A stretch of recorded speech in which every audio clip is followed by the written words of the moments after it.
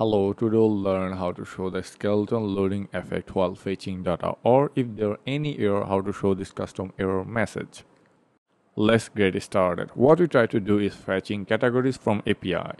For that, we create a category service and there is a method called getCategories, which return future list of categories. Here we made a get request to our API. If the response status code is 200, then we convert the response into list of categories. It's time to show the categories to our discovery page. As we know, getCategories return future. On Flutter, we already have a widget called Future Builder, which is utilize the result of a future to build itself. Inside the Future Builder, we have to pass two parameters. One is future, where we need to pass a function that returns future, and the function is getCategories. Another one is builder. For now, return a text. First, I want to show the loading so that the user understands something going on under the hood. If the connection state is waiting, then it shows the loading indicator. For better user experience, instead of circular progress indicator, we use shimmer loading effect. Replace center widget with expanded and circular progress indicator with discover category Skelton. If you want to learn how to create those shimmer effects, check the description or find it at top. We're done with the loading. Now it's time to show the categories.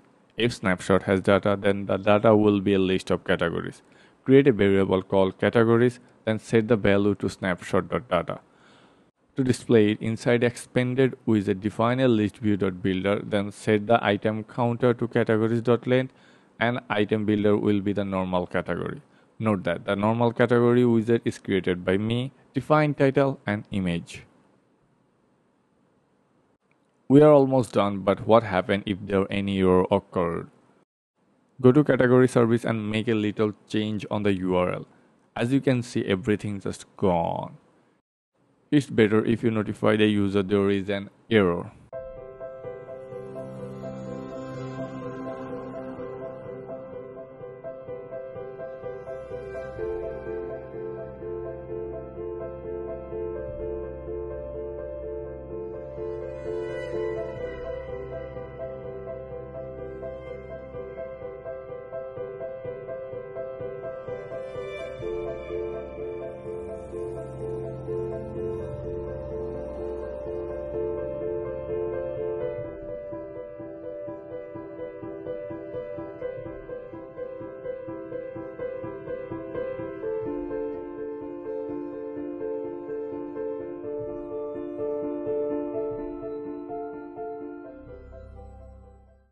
Hope you learned something new.